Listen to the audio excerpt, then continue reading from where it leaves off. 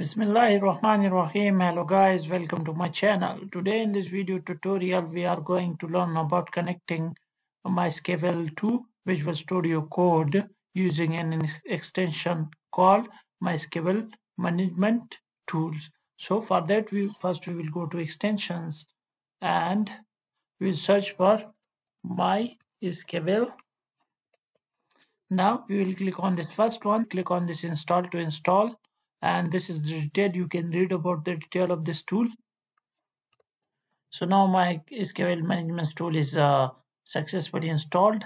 So we will close this and we will click on this Explorer, and now you can see here down here MySQL.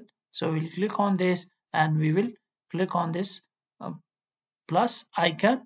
So it is we have to provide the host here, which is the where MySQL server is installed. So we have installed it in our local machine on this computer. So we will give it local host and then press enter. Then it need the username. So we are using the root user of the database. So we will provide root, and then it needs the password. So we will provide the password and hit enter, and then it takes the port number. So 3306 is the default port that is used by MySQL. So we'll click enter and we'll hit enter. Now I'll close this, and now if I expand this local host, this connection, now you can see that it is showing an error here, not supported authentication. So we are connecting to the latest version of MySQL, which is version 8. So my version 8 is using a new type of authentication, which is not supported by this client MySQL management tool. So we have to create a user with the old authentication method. So I'll close this HTML folder, and now we will go to this folder, and now we will maximize this, and we will go to this PC and to C and to the folder where we have installed MySQL. So we installed it in program file. So if I go down, so it is here MySQL, and now to MySQL server 8.0 and to the bin, and here I'll type in cmd and hit enter. Now we have to connect to our MySQL server here. So for that I will use MySQL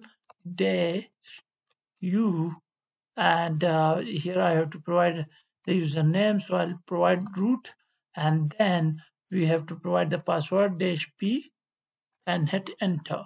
Now here I have to provide my password, so I will provide my password, and now if I hit enter, now we are connected to MySQL. So now we will create a new user here with required privileges. So for that I have copied the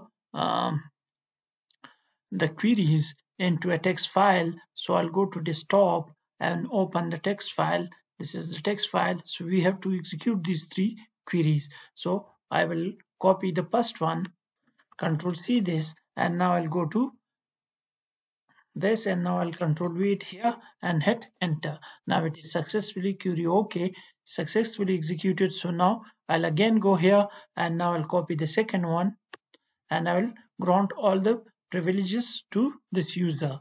Now these queries will be available in the description of the video, so you can copy and paste it in your CMD. Now I'll go again, and now we will flush all the privileges. So I'll copy this, and now I'll go here and I will Control V it here and hit enter. Now we will close this as well, and now a new user is created. So I'll go to this Visual Studio Code, and now we will go to this localhost, and now I'll right click on this and delete the connection.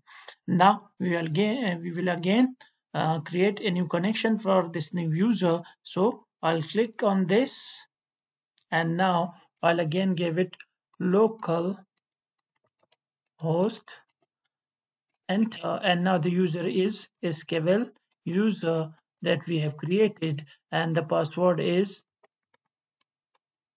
password, and hit enter, and the port is this one, and now I'll hit enter.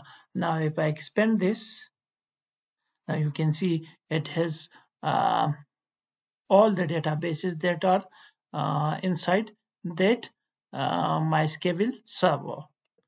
Now I can run queries on these databases. So if I come here, and now if I right click on this students table and select top 1000 rows, so created the query, and now if I select this,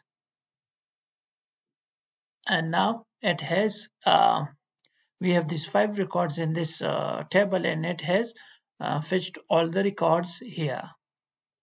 So now I'll close this, and now we can also create a table with this from here. So I'll use create and table, and then I'll use the table name. So the table name, we will give it testdb.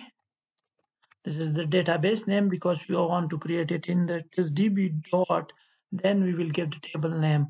So we have student table and gender table, so I want to create a class table inside this, and now we have to provide the column names here. So I'll provide id, which is int, comma, class, this is var core, and I'll put semicolon at the end. And now if I execute this,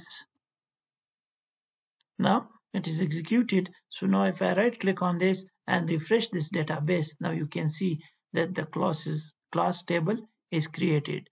So in this way you can run all the CRUD operations from here onto your MySQL database or MySQL server. So I think that's all for today. I hope you like the video. If you like the video, please like, subscribe, and comment. Thank you.